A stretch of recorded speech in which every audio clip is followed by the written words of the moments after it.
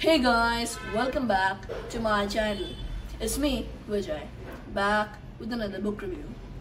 Today, I'm going to be reviewing a book called Drowned Wednesday by Garth Nix.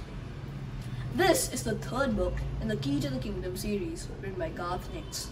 Garth Nix is an author whose fantasy adventure books have gained him fame. This book is the third book in the series. The other two books are Mr. Monday and Grimy Tuesday. All the books in the series, they are seven in number, are named after the different days of the week. There's Monday, Tuesday, Thursday, Friday, Saturday, Sunday. And each book, so basically there is a kingdom, another universe, another reality where there's a kingdom. It's called the house. The house used to be kept, handled by a person called the architect. After the architect died, she left her seven keys to different people all the days of the week.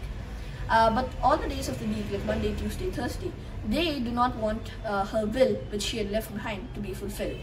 So in each of this book, the protagonist, who's Arthur, he has to fight against the day of the week, and he has to get the key so that he can finally fulfill her wishes, the architect's wishes.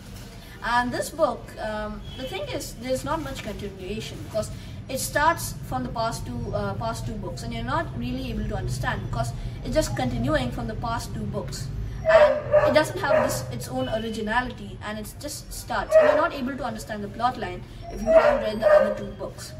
So this book overall was not my cup of tea.